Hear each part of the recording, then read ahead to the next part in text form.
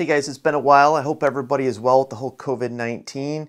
And it's been crazy around here. It's been a long time since I've done a video with work due to COVID-19. And I want to try to get back into it. And one of the questions I get asked a ton is whatever happened with this makeshift replacement Deadcat for the Rode Video Micro. And I never really kind of pursued it anymore, but I really should. And I've gotten a lot of questions about what I've tried to try to make it a little better. If you watch my other video, you'll know that this OEM, the one that comes with it, the Deadcat, it performs very, very well. The problem is it's so damn huge. You put this on your camera. Let me grab I'm still rocking the Fuji X-T2. If you guys know, I was looking at the X-T4. I didn't actually buy one. So as you can tell, it's just enormous. Just too crazy, too large. If you're on a windy cruise ship or something, it works, but the form factor really sucks. So I'm looking for something I can replace it with. I tried this little foamy, and the form factor works great. I'm going to show it. It fits very snug, so it fits very well. I bought this on Amazon. I can try to find the links. I don't have any affiliates, but as you can see, this would work great if it actually did a good job on reducing wind noise, which it does better than nothing, but it's not great. If you're on a cruise ship, and I always relate to a cruise ship, we used to take a lot of cruise ships before the whole coronavirus craziness, but even outdoors at the beach, this isn't probably going to perform up to your expectations. So I'm going to try a couple things. I have some ideas. As you guys may know, if you have one of these, the way this Rode Micro works, there's not much to it when you open it, but there's a set of screens in here, and the screens are supposed to help deflect the wind, and I probably just screwed that up. But there's not much to these microphones, right? If you take them apart, there's really a little microphone in there, and the rest is just some screening, very fine screening. And on its own, it's something, but it's not enough for any kind of windy conditions. So let's see if we can't, build a better mousetrap. I don't know if I'll be successful because maybe Rode has already tried all these different things. So, but what the heck, I got time, and maybe you guys will come along for the ride. So let's give it a shot. So what I'm going to do today is try to make a sleeve, a material sleeve. And the donor is going to be a Crown Royal. I don't have any Crown Royal. This is Crown Royal Apple. And I don't know. I just grabbed this because the material, feeling it, it's got like a very tight weave.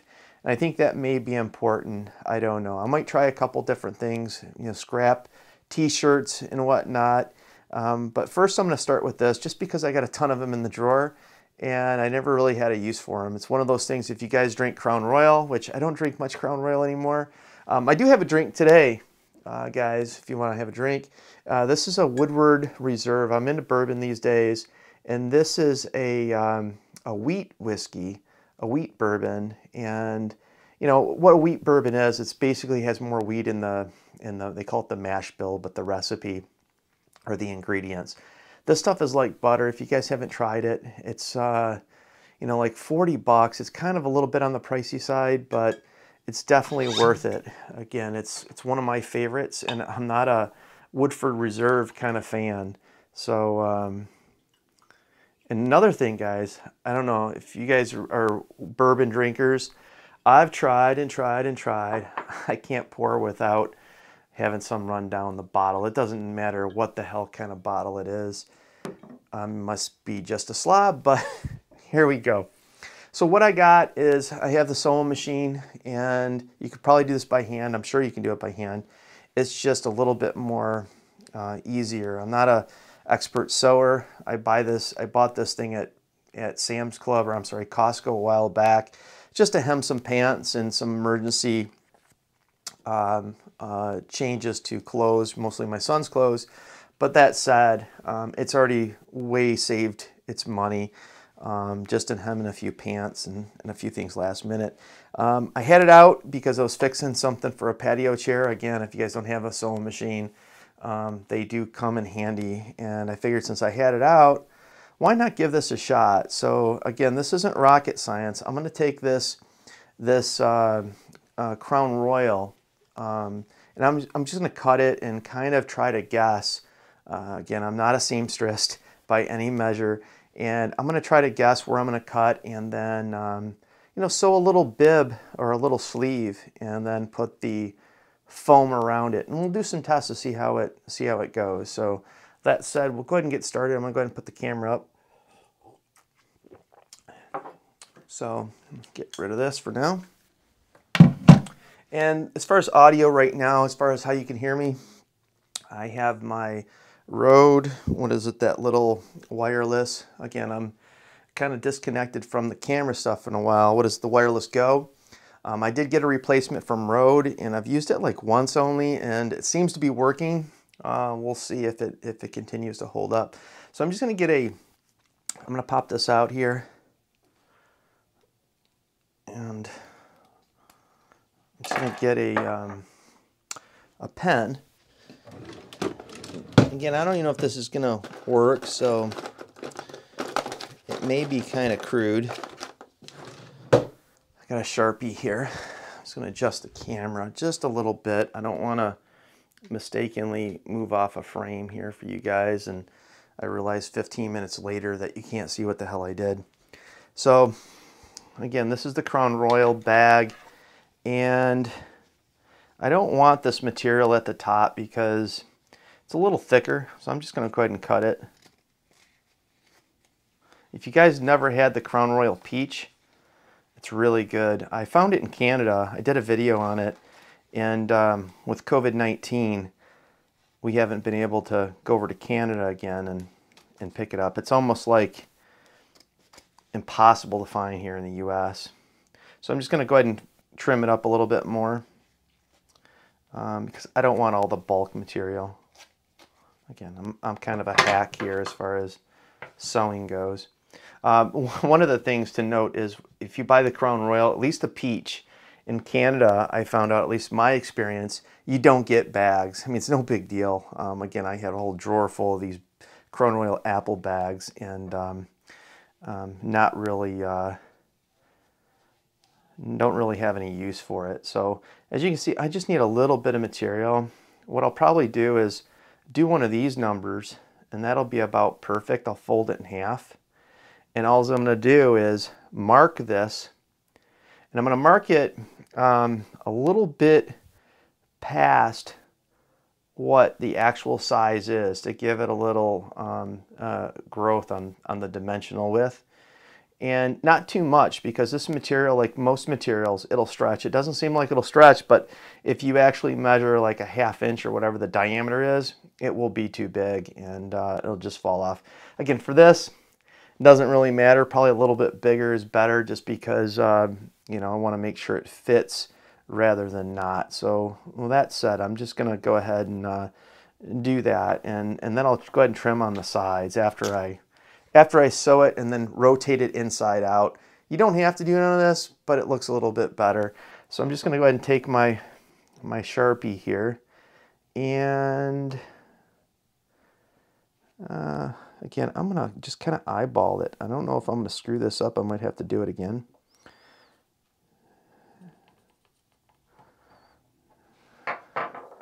As you can see, this isn't rocket science. Oh, fuck. This mic's, I love my desk. I got one of those, I don't know if you guys noticed it, it's a Jarvis raised desk, and I've been working from home with COVID-19, and I love this desk. I've had it for about a year now, and I just drew on it with a Sharpie.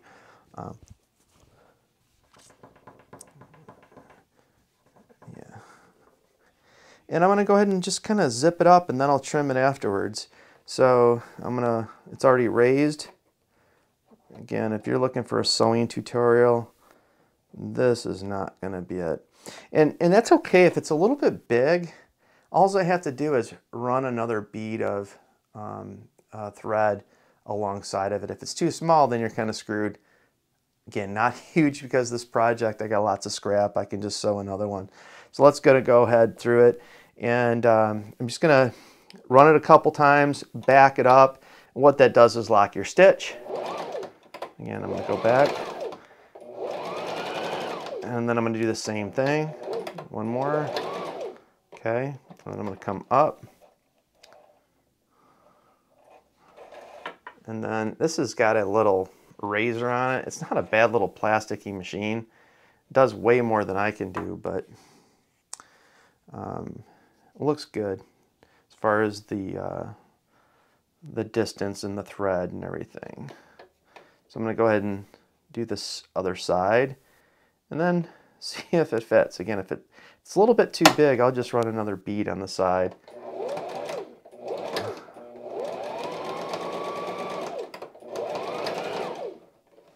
Got a little bit crazy with it there.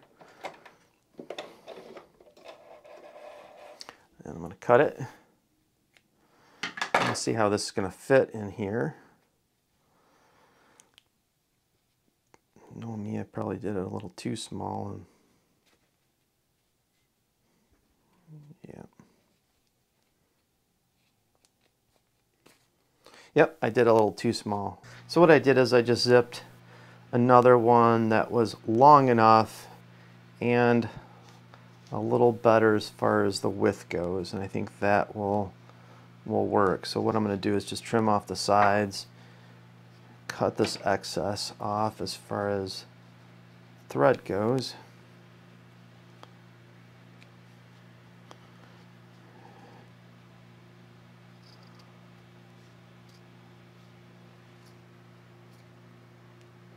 And if this actually works, you know, I can always go back and make one a little bit better, but and if it works, right? So I'm just going to flip it inside out, which can be a challenge sometimes. And you don't have to flip it inside out, but it just makes a nicer little pocket. Sometimes it can be a pain to do so, just because it's small. I'm going to shove my pen through it.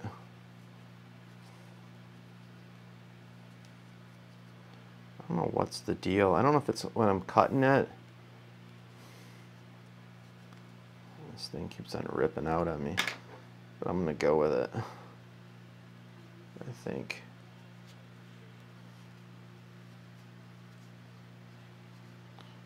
Yeah, still good enough. Yeah, I'll go with that.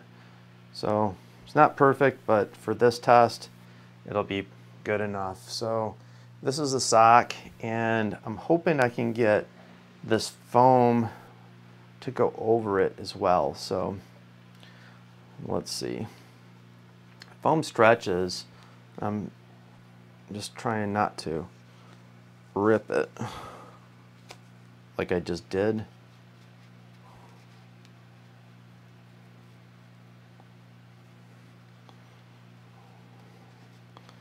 But if it works, right now the foam's pretty much no good to me anyway. I do have another one around here somewhere. If it works out, I can replace it. So let's give this a test, right? I have a fan in here. I don't know if you can hear it, probably. Let's give it a shot. Okay, again, this is the Rode Wireless Go right now. And what I'm gonna do is, I'm just gonna turn this fan on and to see if it's cutting in and out. It's a mild breeze because of the wind. I don't have, here, let me go ahead and switch over the audio, guys. Okay, can you hear me now?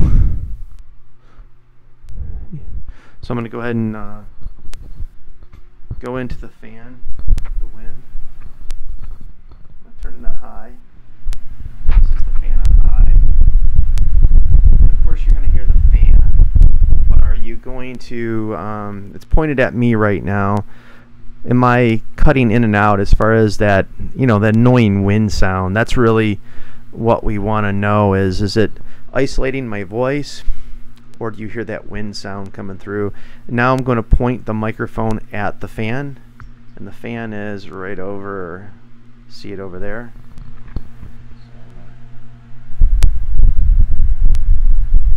Microphone's down because that's where it's going to fall on.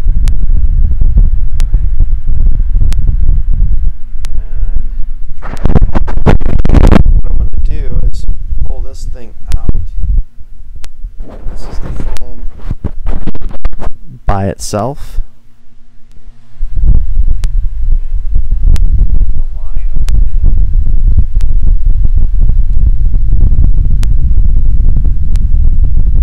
And this is pointed at my mouth for voice. I don't know if you can hear it cutting in and out. Now I'm going to switch over to the OEM Deadcat, which is this monstrosity. So again, pointed at the fan again. I'm just holding it to where, as you can see, it's blowing around.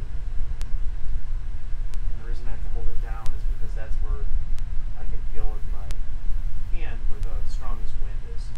And now I'm going to kind of put it to my voice like the other ones. Now it's moderate, I feel a breeze, but it's pointed at my mouth right now to see how it's doing as far as cutting in and out. Let's take a listen. So after listening to the audio, that green material insert really didn't make any difference on wind reduction, but it did decrease the audio quality over just the foam microphone, which kind of surprised me a little bit. Neither one of them, both with the foam only or the insert, didn't even come close to the Rode Deadcat, the one that ships with the Rode Micro. So hands down, Rode's got it going on. I haven't given up yet, guys. I'm still on the quest to find a smaller form factor. I'm going to try a few more things out, and I'm expecting to have more failures. So if you're interested in following this, please stay tuned. My next one, I have a couple small furry things that I may try to sew on top of this foam. And the thought process is, what I believe that's happening is you need that isolation space. Like if you look at the Rode one, there is a some space within the Deadcat, and I think that really helps. And maybe that foam can create that dead space. So I'm going to give it a shot. But if I can make it, you know, half the size and still perform close, I'm not even looking for the same performance. I mean, because look at this thing, right? It's huge. So that's hard to compete with that kind of fur and material around it.